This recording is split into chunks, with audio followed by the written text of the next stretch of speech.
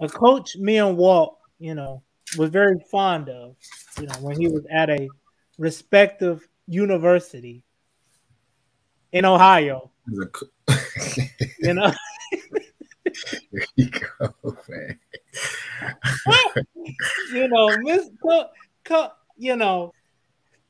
So, I don't know what's wrong with Urban Meyer. Now I don't even claim him no more.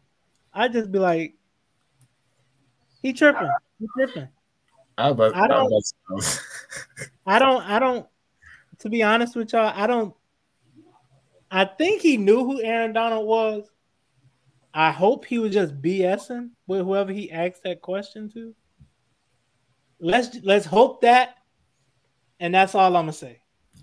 I was just about to say, take it away, Walt. Take it away. I was about to say, I mean, if you are a Urban Meyer who, like I said, as people at Ohio State adore, love, you know what I'm saying? He bought us our last championship. I'm sure that. Did you say bought us our last championship or brought? No, don't be like that. Don't do that. Both.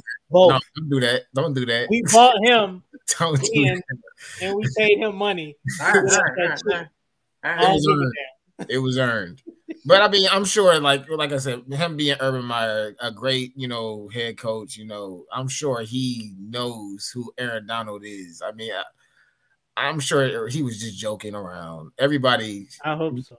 Everybody knows who Aaron Donald is. I mean, come on, let's be real. I mean, definitely one of the best defensive players that we had in this league for a very long time now, and probably one of the best since LT. Let's be real. But I mean, I'm sure Urban Meyer knew who it was. I'm sure it was just a joke, and I mean, I'm sure they were just having fun with it, just like how we're trying to have fun with it right now.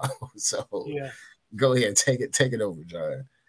The comment was something to the effect of, "Who's this 99 on the Rams? Sounds like he might be a problem." That sounds like an old man joke to me. No. That's what it sounds like. Yes. It also sounds like an old man version of a Jay-Z song, 99 Problems.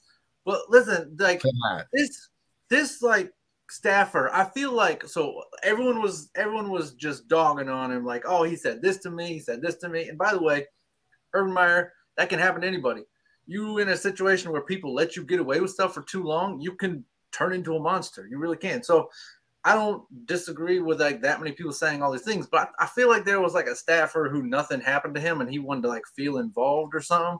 And so he's like, this is like you report your neighbor to the HOA for his dog pooing on your lawn all the time, and then like he gets fined, and then you're like, oh yeah, also he didn't have a leash on his dog. Like, it's like, no, man, you got him fair and square. He's in trouble. You made your point.